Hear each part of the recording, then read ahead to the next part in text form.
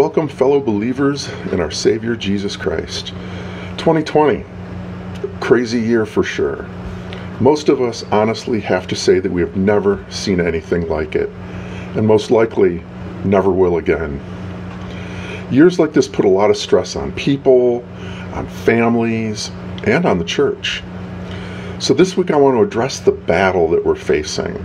I want to look at God and Satan's fight for our souls, and look at what we can do to fight off Satan and his minions.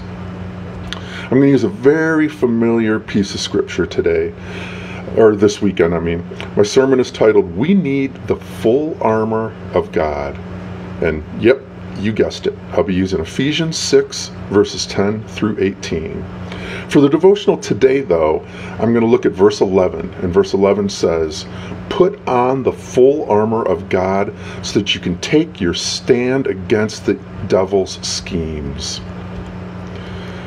Our life experiences confirm the suggestion of this passage that life is basically a struggle. Life never conforms to the rosy idealism of our dreams or to the romanticism of the songs that we like to sing. The explanation of this struggle lies deeper than what we ordinarily would think.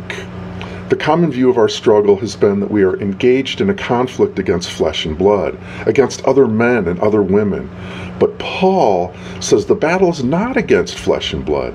It's deeper than that. The basic problem is that this is the battle between the kingdom of God and the kingdom of Satan, and people, us. We're the battlefield. The battle is visible not only in wars, revolutions, crime waves that fill our newspapers. It's also seen in the inner tensions and the fears of individual people's lives, in the mental illnesses that afflict so many people today, and in family fights and in church struggles. It's even visible in nature, where all of life competes in a ruthless, deadly struggle to survive. The whole race has fallen under the control of satanic forces, which Paul calls the world rulers of this present darkness. The picture of the Bible from beginning to end is that all human beings without Christ, right? All human beings without Christ, without exception, regardless of how clever or educated or cultured they may be, are helpless victims of satanic control.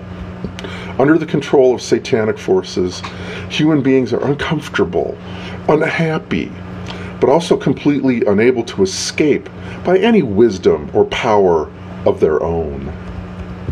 But the good news is that some have been set free through the coming of the stronger one, Jesus Christ himself, who came, as John tells us, to destroy the devil's work.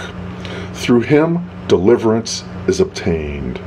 Through the amazing mystery of the cross and the resurrection, Jesus has broken the power and bondage of Satan over human lives.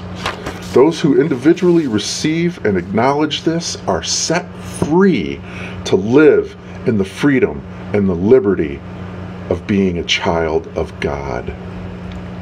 They are not set free to live to themselves. They are set free in order to battle.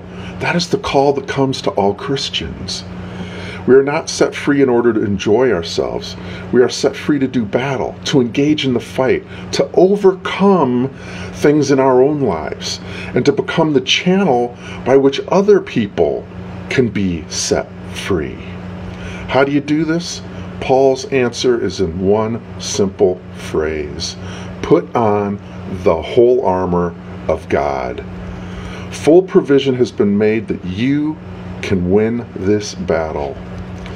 This is the amazing thing that everybody must learn. God has made full provision for us to fight these forces that hold the world in their grip. My friends, let's pray. Father, tear away the false veils by which I have allowed myself to be rendered powerless in this great battle. Help me to understand that I would have no possibility of fighting were it not for the saving work of Jesus Christ. who has come to bind the power of darkness. And of course, we pray this in our Savior Jesus' name. Amen. Well, I want to thank you all for joining me for another devotional, and may you all be abundantly blessed by our Lord the rest of this week. Amen.